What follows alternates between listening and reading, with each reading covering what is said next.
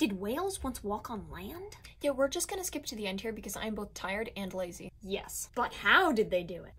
Let's fossil it out.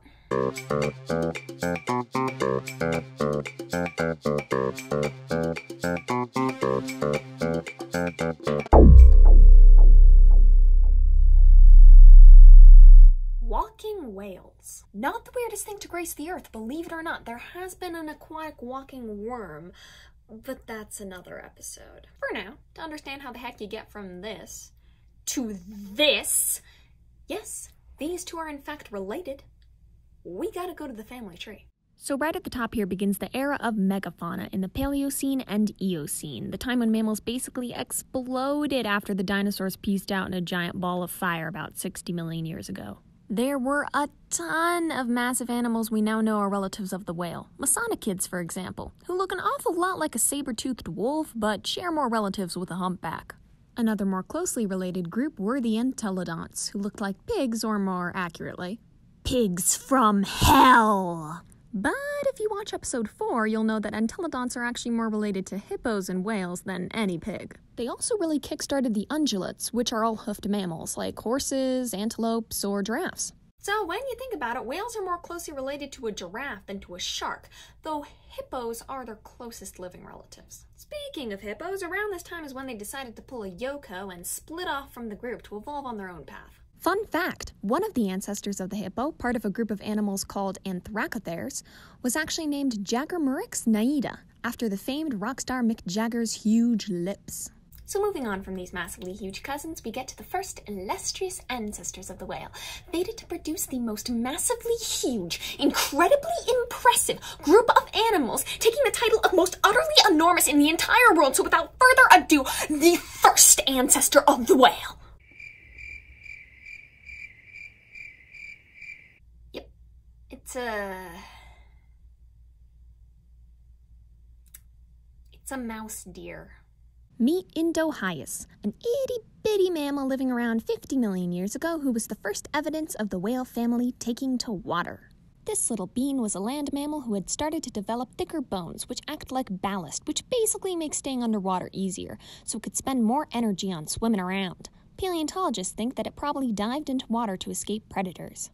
Next up on the tree is Pakicetus. And here's where you first start seeing that slight whale family resemblance with that long head that kinda looks like a breadstick. Pakicetus kickstarted a group known as the Archaeocetes, primitive whales that lived mainly by riverbanks and lakes who hunted and swam in what's now Pakistan and India. Though Pakicetus was only about the size of a big poodle, it did have an ear bone completely unique to whales that's a stunning example of their progressive evolution. After Pakicetus, we have Ambulocetus, Pakicetus, Rhodocetus, basically all of the cetuses, as whales slowly said peace out to the land and adapted to the warm tropical Tethys Sea. This massive body of water existed between the two supercontinents, Laurasia and Gondwana, which split Pangaea in half after the dinosaurs got space barbecued. But enough of burning reptiles, it's time for a fossil fact. That Mosasaurus was pretty scary in the movie Jurassic World, but it was way over scale. At about 100 feet or 30 meters, this movie menace was the size of a blue or fin whale and twice as long as the biggest species of mosasaur, the tylosaur, which actually comes in at around 40 feet.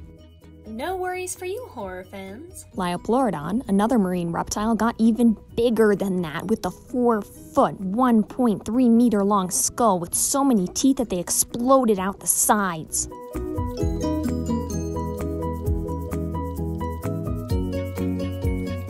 Now out of the sea finally swims something familiar.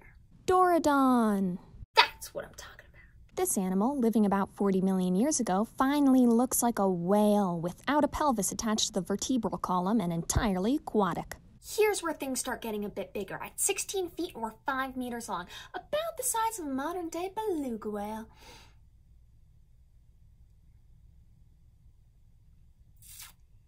But even though Dorodon was starting to get more on brand, it was still a heterodont, meaning that teeth in different parts of its mouth look different, like us humans. Canines, molars, incisors, not like modern toothed whales, with mostly homodont or similar teeth.